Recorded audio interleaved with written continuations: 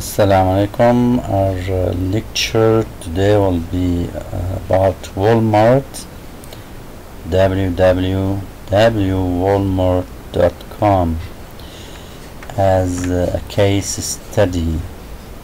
سنأخذ Walmart كدراسة حالة.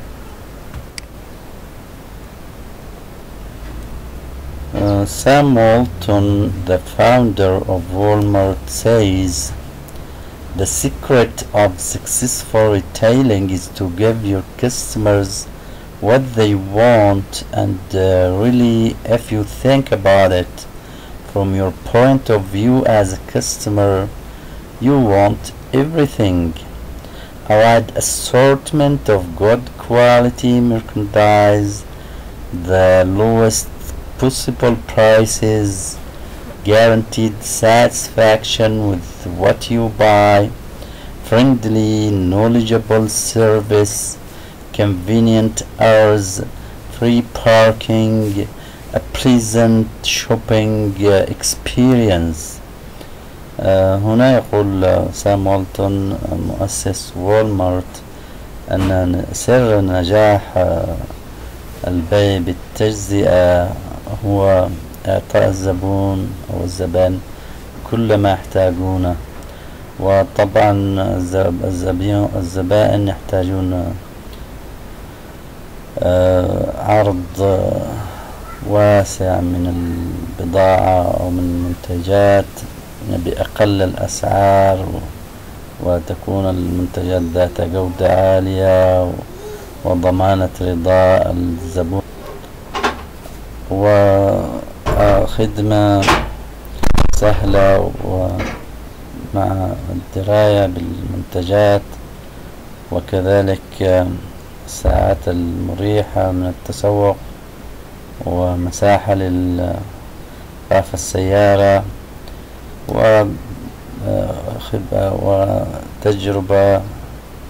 وتجربة تسوق ممتعة. Here we have a background about Walmart. نأخذ خلفية عامة عن Walmart. Walmart Store Inc. is the largest retailer and the largest company in terms of revenue. يعتبر Walmart أكبر بالتجزئة وأكبر شركة من حيث الدخل. Sam Walton, the founder of Walmart, opened the first Walmart store in Rogers, Arkansas in 1962. وقد قام مؤسس وولمارت سام والتون بافتتاح أول محل وولمارت في روجرز بولاية أركانساس عام 1962. Fortune magazine in 2009 rated Walmart as their 11th most admired company in the world in terms of their management and performance. وقد قامت مجلة فورتشون الشهيرة في عام 2009 بتصنيف وولمارت ك11 من الشركات الأكثر احتراما في العالم، وذلك من حيث الإدارة والأداء. The mission of Walmart. Really, Walmart does not have a formal mission statement. في الحقيقة Walmart ليس لديها رسالة رسمية. But when asked about Walmart's lack of mission, public relations coordination Kim Ellis recently replied, "If we did have a formal mission statement, it would be something like this: to provide quality products at an everyday low price and with extended customer service always." ولكن عندما سئل كيم إليس منسق العلاقات العامة عن ذلك، عن لماذا لا توجد رسالة رسمية لوالمارت. قال: إذا كان لدينا رسالة فستكون رسالتنا تقديم منتجات ذات جودة عالية بسعر متناقص كل يوم، مع خدمة قوية للزبون، وذلك على الدوام. We have the culture of Walmart. ثقافة والمارت أو شركة والمارت. سنجد هذه الثقافة موجودة على موقع الشركة www.walmart.com, and it is or there is a statement pertaining to the culture of Walmart. As Walmart continues to grow into new areas and new mediums, our success will always be attributed to our culture. Whether you walk into a Walmart store in your hometown or one across the country while you are on vacation, you can always be assured you are getting low prices and genuine customer service that you have come to expect from us. You'll feel at home in any department of any store. That's our culture. إذا هنا نجد أن ثقافة وولمارت موجودة على موقعها، فهي تستمر على بالتوسع. وولمارت تستمر بالتوسع، وسنجد أنه في أي مدينة يوجد محل لوولمارت، أو عندما ينتقل الزبون من ولاية إلى أخرى في أمريكا فإنه سيجد أن التأكيد له بالحصول على أسعار منخفضة وخدمة زبائن متميزة وحقيقية وأصلية، وذلك ما توقعه الزبون منها، وسيشعر بأنه كأنه في بيته عندما يذهب إلى أي قسم من أقسام البيع في أي محل من محلات Walmart. The Walmart culture is based on three basic beliefs of Sam Walton: respect for the individual, service to our customers, and strive for excellence. وتقوم ثقافة وولمارت على ثلاث مبادئ يؤمن بها وولتون المؤسس، وهي احترام الفرد وخدمة الزبائن والكفاح من أجل التميز. We have financial information about Walmart. لدينا بعض المعلومات المالية عن Walmart. The company is publicly traded at New York Stock Exchange under the symbol WMT and has its headquarters in Pentonville, Arkansas. يتم المتاجرة بأسهم وولمارت في سوق نيويورك للبورصة تحت الرمز WMT، وتقع إدارة وولمارت في مدينة بنتونفيل في ولاية أركانساس. During the recession of 2008 to 2009, Walmart was the Dow's top performer. وقد حققت شركة وولمارت أداء عاليا في أثناء الأزمة الكساد في الفترة من 2008 إلى 2009، بحيث كانت لها موقع عالي على في سوق داو الأسهم. Walmart increased its revenues from $348 billion in 2007 to $378 billion in 2008.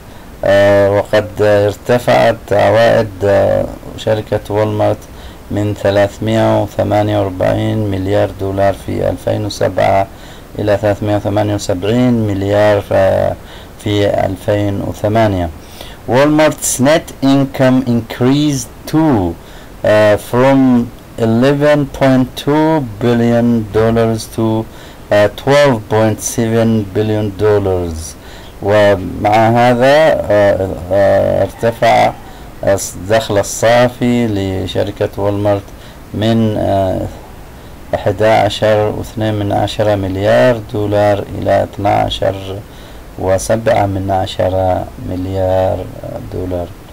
Walmart's capital expenditures in the year ending January 2010 were $5.3 billion, up from $4.8 billion in 2009. وقد ارتفع الإنفاق الرأسمالي لوالمارت من 4.8 مليار دولار في عام 2009 إلى 5.3 مليار في نهاية عام 2010. We have here some consolidated statements of income amounts in millions except per share data. لدينا هنا قوائم الدخل الموحدة لشركة والمارت، والمبالغ هنا بملايين الدولارات ما عدا البيانات الخاصة بالأسهم. We have here revenues, net sales, membership and other income, and here we have the fiscal year 2009-2008, revenues, costs and expenses, interest, provision for income taxes, current. نلاحظ هنا هذه العناوين. يمكنك الرجوع إلى ال PDF أو الكتاب الصادر عام 2013. أيضا يمكن أن تقرأ لهذه الحالة the PDF of the earlier PDF. Here we have revenues, العوائد, costs and expenses, التكاليف والنفقات, interest ما يسمى بالفائدة, وهنا أيضا عن الضرائب, الداخل, وكم هو الضرائب الحالية. Then we have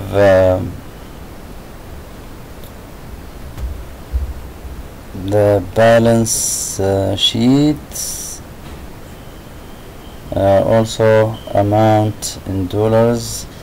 لدينا هنا كشوفات الحساب لوالمارت والكشوفات المحاسبة لوالمارت والمبالغ بالدولار ما عدا بملايين الدولارات ما عدا المعلومات تتعلق بأسعار الأسهم.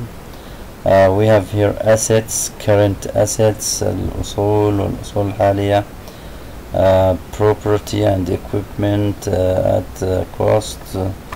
لدينا الممتلكات والمعدات, property under capital lease, ولدينا الممتلكات التي هي مؤجلة, و liabilities and stockholders equity, والالتزامات والأسهم الخاصة بأصحاب الأسهم. Then we have continuation of consolidated balance sheet, stock, shareholders equity. Then we have total liabilities and shareholders equity. Okay, then we have expansion of the company.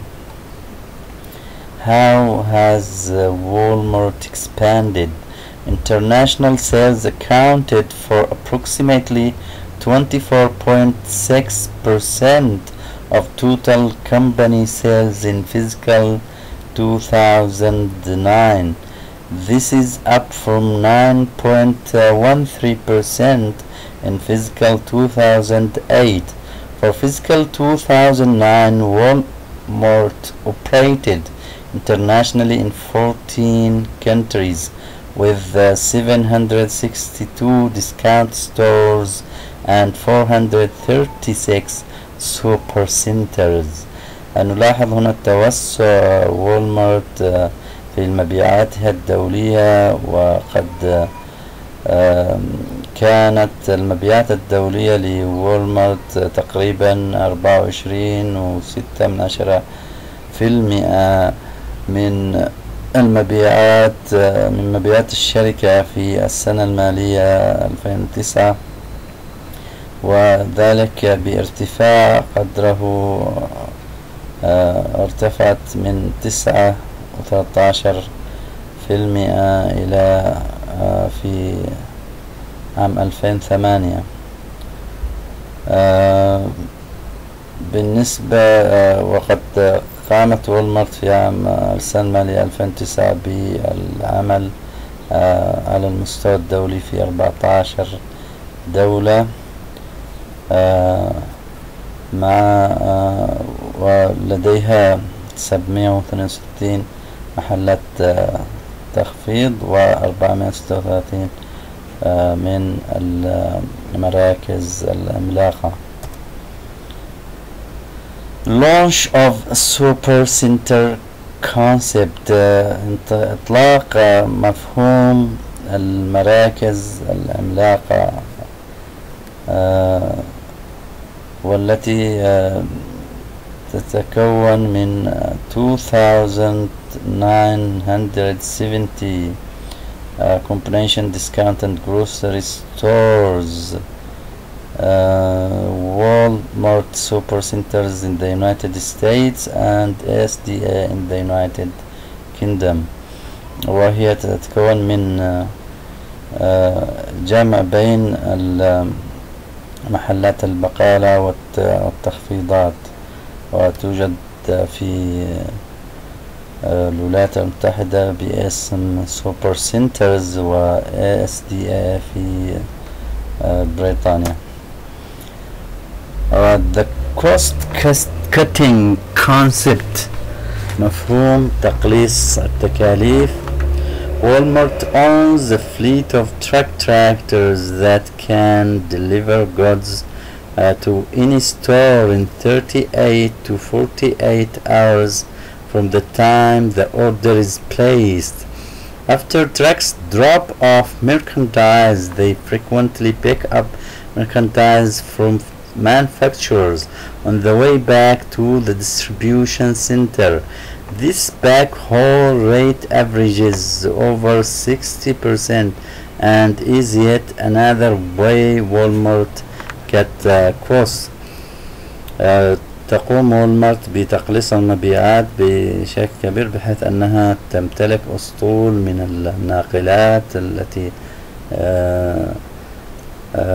تستطيع تسليم البضاعة لأي محل من المحلات التابعة لها في مدة 38 إلى 48 ساعة من وقت الطلبية. بعد ذلك بعد أن تقوم الناقلات بوضع أو إنزال البضاعة، فإنها عادة بشكل متكرر تقوم بجمع أو بتوصيل البضاعة من المصنعين في طريق العودة إلى مركز التوزيع، وهذا طبعا أدى إلى توفير كبير وتقليص في التكاليف. Also Walmart is known for its use of mass purchasing. It purchases a lot of merchandise and goods to sell to the customers. which makes them get the goods at the lowest price cost, and then they sell them easily with low prices.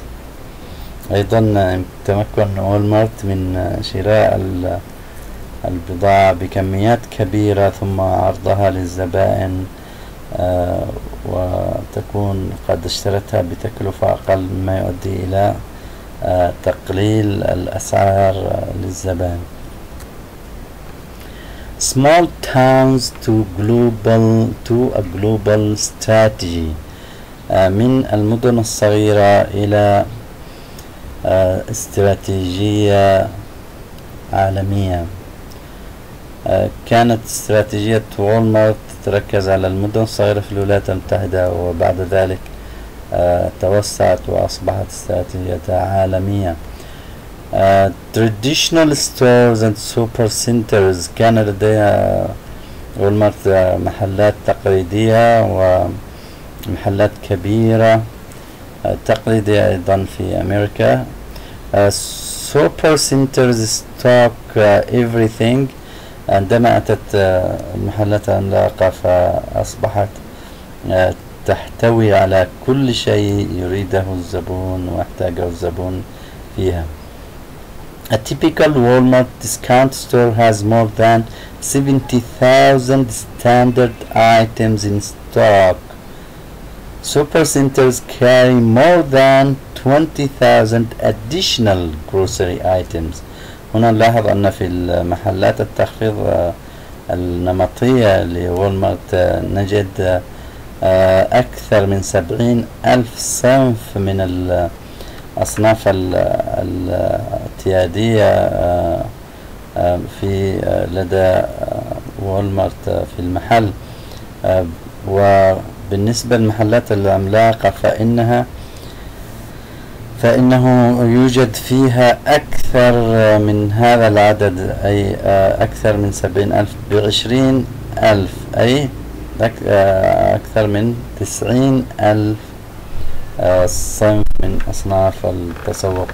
So then when many Walmart super centers also have a garden center, pet shop, pharmacy, tire and lubricants, optical center, photo processing lab, etc. ويوجد أيضا في المحلات العملاقة حديقة ومحل الحيوانات الأليفة وصيدلية ومحل الزيوت والتشحيم للمركبات، ولديها مركز للبصريات والنظارات ولديها أيضا لديها معمل لتحميض ومعالجة الصور وغير ذلك. By the early 1990s Walmart has gone international. بدأت والمارت توسع عالميا في عام أو بحلول نهاية 1900 في التسعينات، في بداية التسعينات من القرن العشرين. Walmart's successful joint venture with Mexico's Cifra is indicative of how a domestic firm can benefit immensely by partnering with a foreign company to gain substantial presence in that new market. Then هنا نتحدث عن المشروع أو الشراكة الناجحة لوالمارت مع محلات أو شركة سفرة المكسيكية، وهي مؤشر على كيف يمكن لشركة محلية أن تستفيد من التشارك مع أو المشاركة مع أو الشراكة مع شركة أجنبية آه، لكي تحصل على تواجد باهر في في في الدولة الجديدة التي دخلت إليها. Small towns to a global strategy continued. Walmart is world's #1 retailer. تعتبر شركة والمارت الأولى عالميا كشركة بيع بالتجزئة. It comprises 10,870 stores ولديها 7,870 محل. About 50% of its stores are in the United States. حوالي 55% من محلاتها توجد في الولايات المتحدة. The company continues expanding internationally. It is the #1 retailer in Canada and Mexico, and it has operations in Asia, Europe, and South America. تستمر الشركة في التوسع عالميا وتعتبر البيع بالتجزئة رقم 1 في كندا والمكسيك، ولديها عمليات في آسيا وأوروبا وأمريكا الجنوبية. But Walmart of course has found some difficulties and failure in Germany, and Walmart in China also has problems of the culture of Chinese or Chinese culture, who don't want to go shopping just once a week, they wanted to go shopping several times a week, and this was a shock for Walmart when it opened up stores in China. Known for its brand strategy، وتشتهر والمارت باستراتيجيتها من حيث العلامة التجارية. Hub and spoke distribution system. لديها أيضا نظام التوزيع الذي يتكون من شبكات كبيرة للتوزيع. Here we have this figure about international presence of Walmart, and the country names: supermarkets, discount stores, supercenters, hypermarkets, other, and total. Argentina, Brazil, Canada, Chile, China, Costa Rica, El Salvador, Guatemala, Honduras, Japan, Mexico, Nicaragua, Puerto Rico, United Kingdom. Okay, and here we have the grand total of stores. We have the grand total of 3,615 stores globally. Now we'll talk about organizational structure of Walmart. In 2010, Ashley Scott was named President and CEO of Walmart. تم تعيين سكوت كرئيس والمدير التنفيذي رئيس المديرية التنفيذي لوالمارت، أو الرئيس التنفيذي لوالمارت، Chief Executive Officer. In February 2009, Mike Duke became the new president and CEO when Scott retired from the position. وقد أصبح مايك ديوك الرئيس الجديد والرئيس التنفيذي للشركة عندما استقال سكوت. According to Duke, our company is so well positioned from today's difficult economy and tomorrow's changing world. We have an exceptionally strong management team able to execute our strategy, perform every single day and deliver results.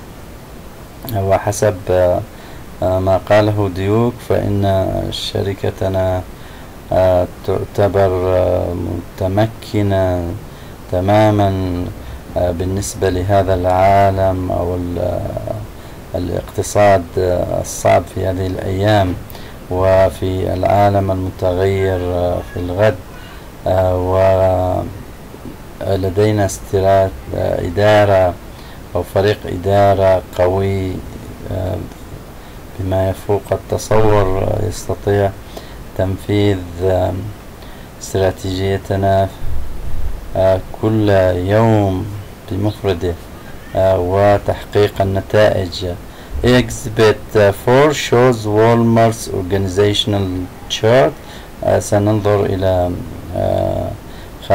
الخارطة التنظيمية لوالمارت في الشكل 4.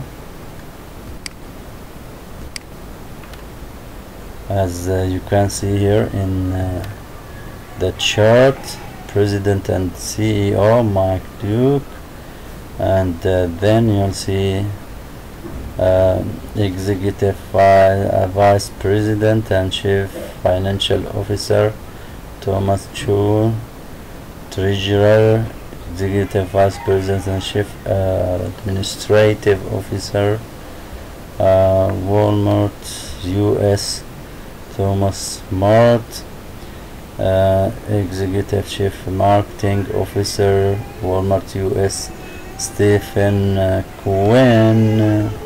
Under him there is a marketing officer or chief marketing officer and vice president for logistics and supply chain and so on.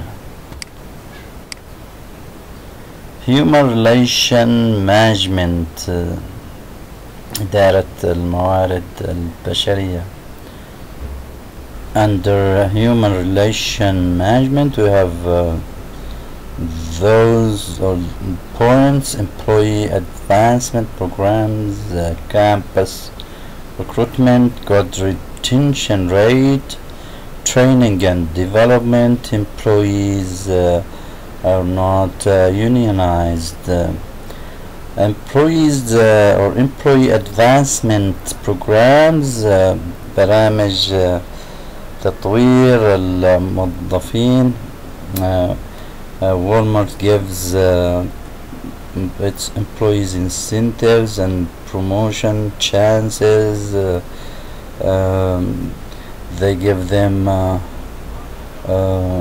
also training and development, and they don't accept to employees who are in unions, and they say that, or their philosophy is that they'll serve their employees better than unions.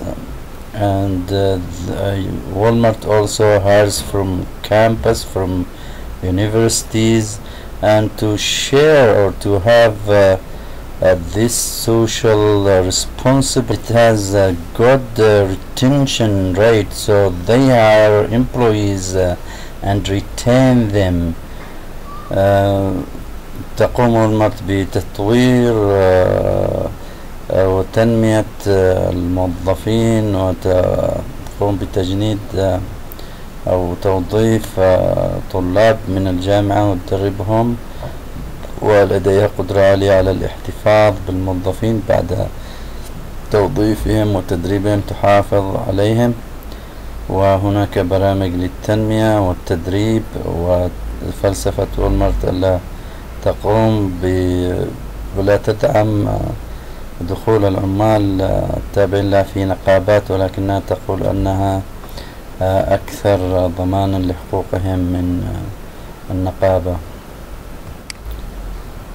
And sometimes this becomes a threat to Walmart as labor unions try to attract its employees to be unionized. Leadership.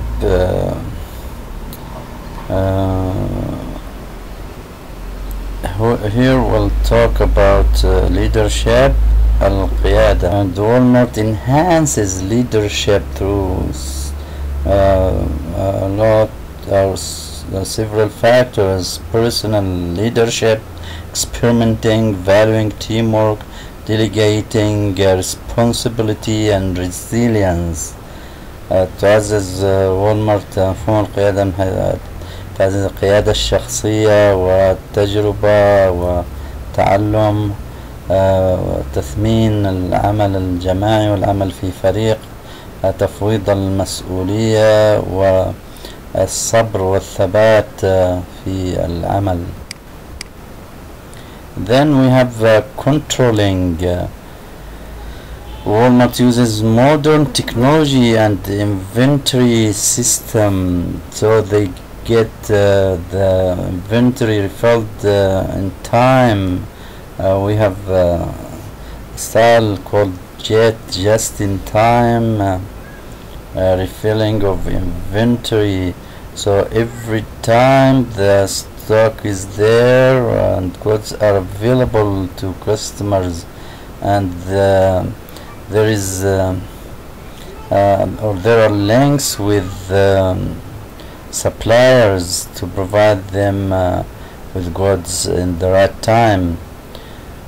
So the relationship with the supplier is proactive and interactive, getting the right product in the right time.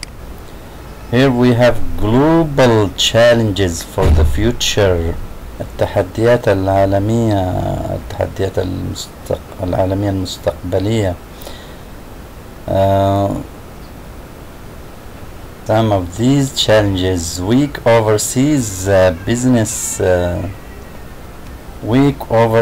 business in some countries and no presence in others. ضعف العمل أو النشاط التجاري في بعض في الخارج، وليس لوالمارت تواجد في بعض الدول. And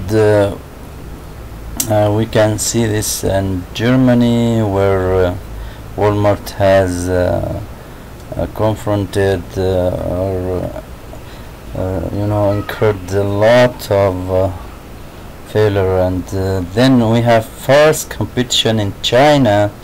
There is a lot of competition to Walmart in China and Chinese markets.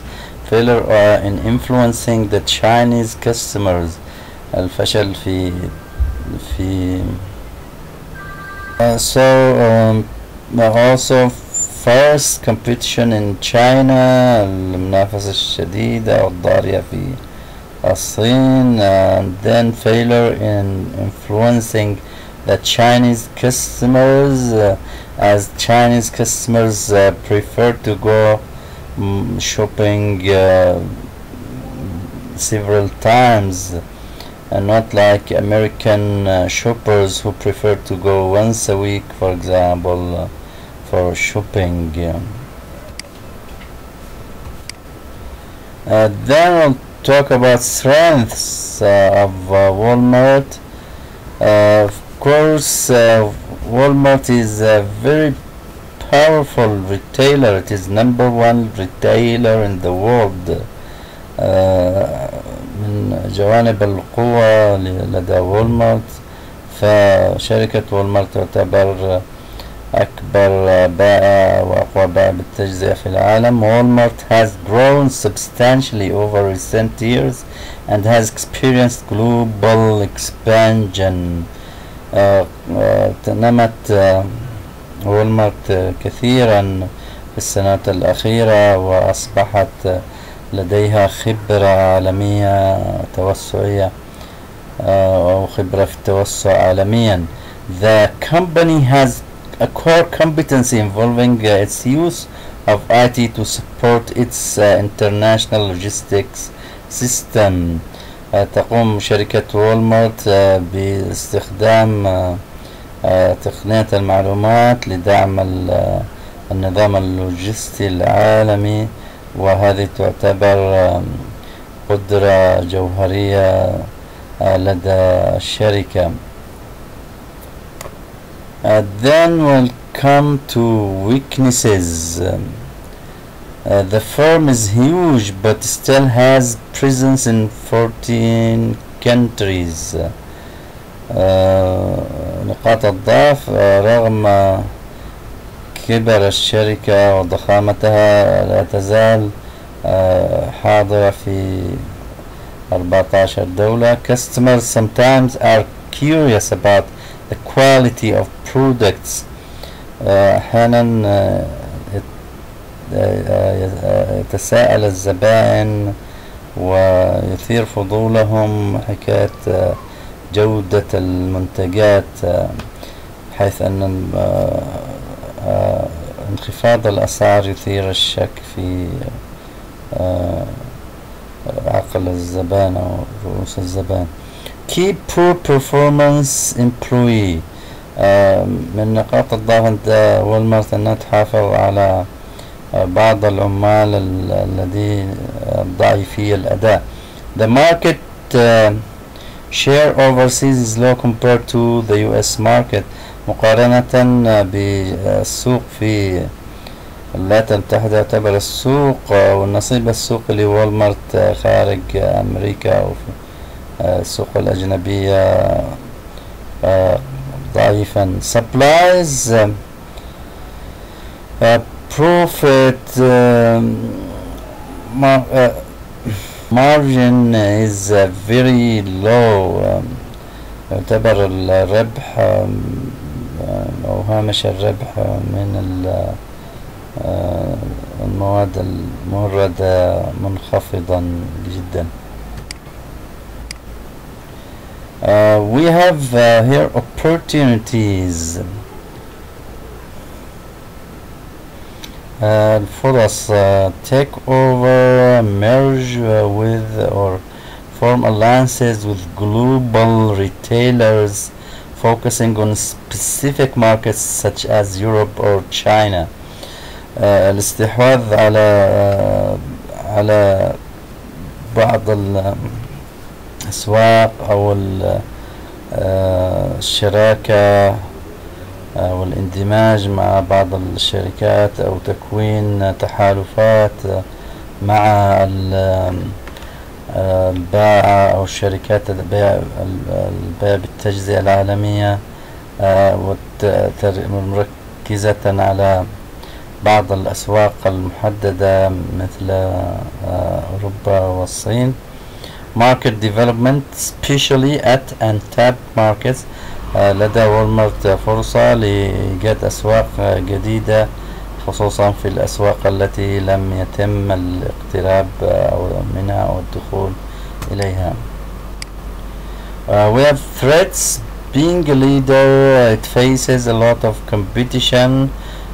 من حيث التهديدات، فإن كون والمارت رائدة في البيع بالتجزئة فإنها تواجه الكثير من المنافسة.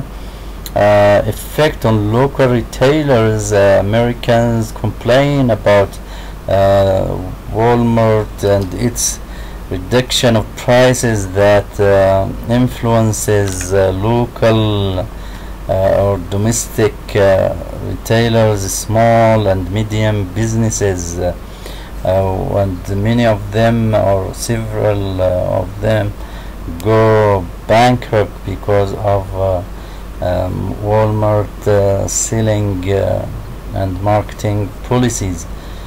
التأثير على الباعة المحليين أو الباعة بالتجزئة في أمريكا. حيث يشكون من منافسة والمارت وتخفيضها الأسعار، مما يؤدي إلى إفلاس الشركات، الكثير من الشركات بالذات الشركات الصغيرة ومتوسطة الحجم. There is another threat, which is unionization, where a lot of unions try to attract Walmart's employees and unionize them, while Walmart refuses this and wants their employees to be not unionized. وهنا النقابات ومحاولتها لاجتذاب عمال وولمارت وإدخالهم في النقابات، بينما سياسة وولمارت عدم السماح لموظفيها بالدخول في النقابات. Can Walmart adopt same strategies in other countries as in US؟ هل تستطيع شركة والمارت تبني نفس الاستراتيجيات التي تستخدمها في الولايات المتحدة في الدول الأخرى؟ How a large number of employees، القيام بتوظيف عدد كبير من الموظفين. Demand of urban people، هنا دراسة طلب عند سكان المدن. Appropriate pricing، القيام بعملية التسعير المناسب. Organization culture، ثقافة المنظمة.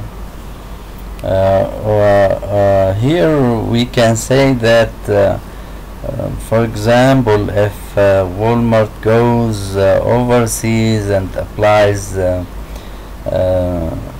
good and convenient customer service, good quality products with low price, this will help it a lot in global expansion. Can organization be copied to other countries from US؟ هل من الممكن نسخ أو استنساخ التنظيم إلى الدول الأخرى غير الولايات المتحدة؟ Yes, changes suggested. نعم، مع بعض التغييرات المقترحة. Change in organization culture، pricing strategy، مع التغيير في ثقافة المنظمة. example here pricing or giving different sizes according to the income of individuals in host countries, or giving high quality in affluent customers in rich countries, and concentrating on prestige in some countries, and concentrating or focusing on simplicity in others, with good pricing strategy to attract customers. What should Walmart do to be successful in other countries؟ ماذا يجب على وولمارت عمله لكي تنجح في الدول الأخرى؟ Local joint ventures and other factors. First, the global approach, which means global local, trying to make a marriage between the global culture and the local culture in the host country, trying to adapt to the domestic customs and attract customers. in the design, for example, of the products, and pricing, in size, and in taste. Joint ventures, when working with those who are experienced in the host country and benefiting from their knowledge and experience about their local markets, and a lot of factors, building good relationships with public leaders, for example, in that countries or in overseas, to get some welcoming atmosphere in the host countries. How can Walmart control the global enterprise? كيف يمكن لوالمارت التحكم في المشاريع العالمية؟ Walmart operations are organized into 3 divisions. تنقسم عمليات والمارت إلى 3 أقسام: والمارت stores US, Sam's Club, والمارت International. لدى والمارت محلات والمارت في الولايات المتحدة، ونوادي سام هي محلات ضخمة جدا للتسوق، and والمارت انترناشنال المحلات التابعة لوالمارت العالمية التي تعتبر سوبر سنترز، محلات كبيرة هائلة الحجم تحتوي على الكثير من المنتجات، حيث يمكن للزبون التسوق كل ما أو شراء كل ما يحتاجه في مرة واحدة. differentiation التميز. How does Walmart differentiate itself؟ كيف تميز والمارت نفسها؟ والمارت offers wide selection. تقدم والمارت اختيار واسع من البضائع والأصناف المختلفة والأحجام والمقاييس والجودات. one stop shopping، أيضا تقدم خدمة التسوق لمرة واحدة، حيث تستطيع أن تتسوق كل ما تحتاجه من تحت سقف واحد، كل الاحتياجات، مثلا السلع الاستهلاكية والسلع التسوق والسلع الخاصة، مثل الملابس والمواد الغذائية والآلات الإلكترونيات، أدوات منزلية، وهكذا. every day low price EDP، كل يوم يكون السعر أقل، وهذه استراتيجية والمارت في جذب الزبائن بالتخفيض المستمر في الأسعار. And with this we come to the end of this case study. Thank you for your attention and interaction. Don't forget to read about the cases I've recommended you and the previous lectures.